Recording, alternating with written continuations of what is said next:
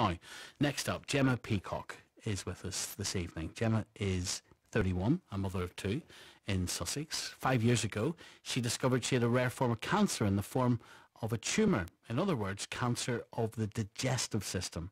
Jemma is with us now. Hello to you, Jemma. Hello there. Hi. Tell us about your cancer, Jemma. Okay, so it's called GIST, which stands for gastrointestinal stromal tumours. It's a very rare type of cancer that is most commonly found in the digestive system. My cancer was found when I was 26. I was pregnant with my second daughter, and it was a large tumour found within my stomach, which was removed along with over half of my stomach just shortly after having my daughter Willow, 5 weeks prematurely.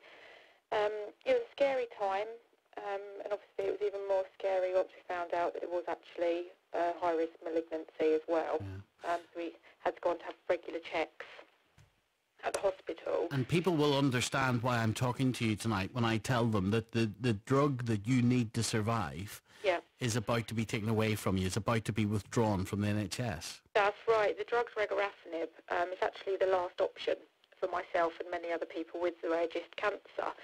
The issue is, but if you're on regorafenib currently, you'll continue to receive the drug.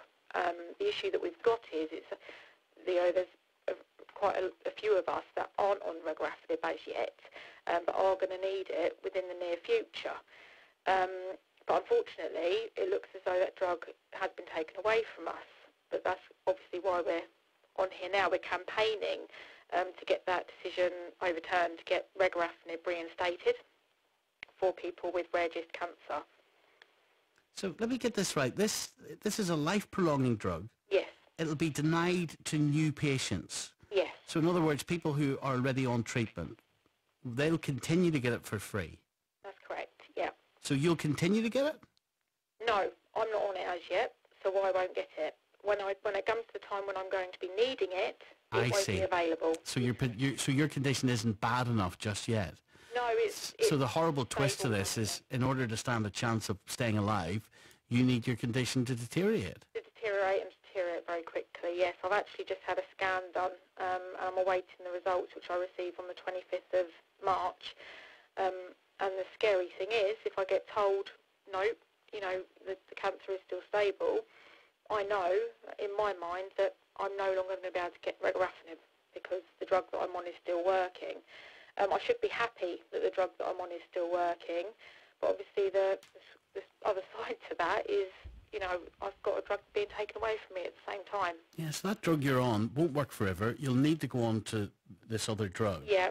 And they're not going to give it to you. No, that's correct, yeah. And it's quite, I can't accept that. We can't accept that collectively as a group of patients, which is why we're campaigning currently. We've got an online petition that we've set up. It's been set up by a lady called Victoria. We need to get as many signatures as possible on there. We need to get 100,000 signatures by the end of the month, which is a really tough call. We've not had long to do this at all, which is why we're doing this campaign. So we're just asking everybody to please sign our petition. You can access it via jemmapeacock.org.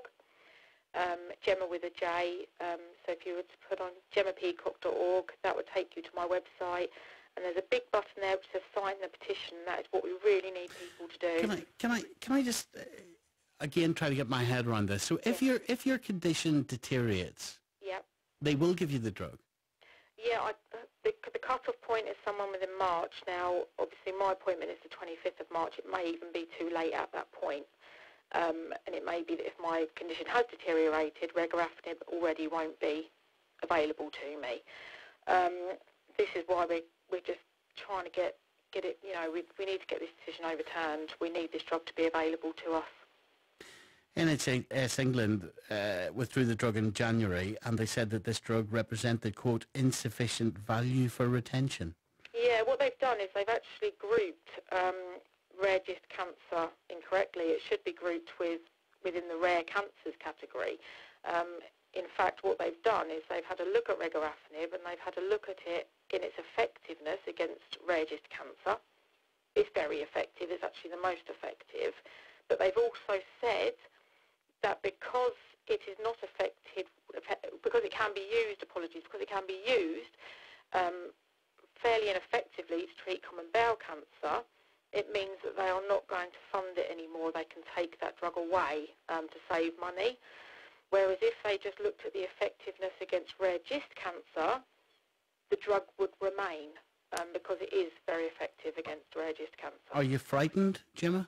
Very. Yeah, I mean, it's terrifying. It really is terrifying. You're only 31. Yeah, I'm only 31. My daughters are 4 and 6. You know, the prospect of not seeing them grow up is terrifying, and it's heartbreaking, to be honest. It's tough. It's tough to hear.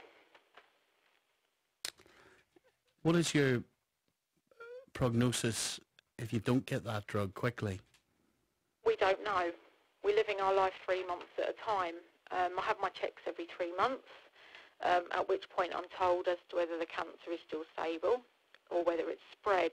I've got 4 tumours in my liver, 1 in my stomach, and it could be that one of them will continue to grow whilst the others stay stable. We just don't know. This cancer, you know, it's not been around for very long. The knowledge of this cancer is, you know, fairly new, and the statistics aren't out there to actually say you've got 6 months, you've got a year, you've got, you know, 10 years. We just don't know, which is even more scary than not knowing.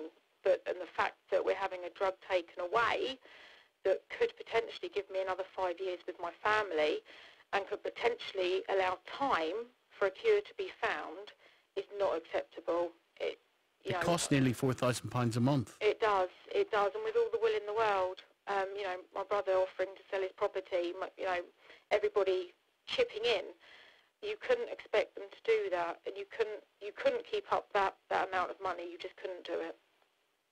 It's too much money. You couldn't keep that up. Have you told your kids? No.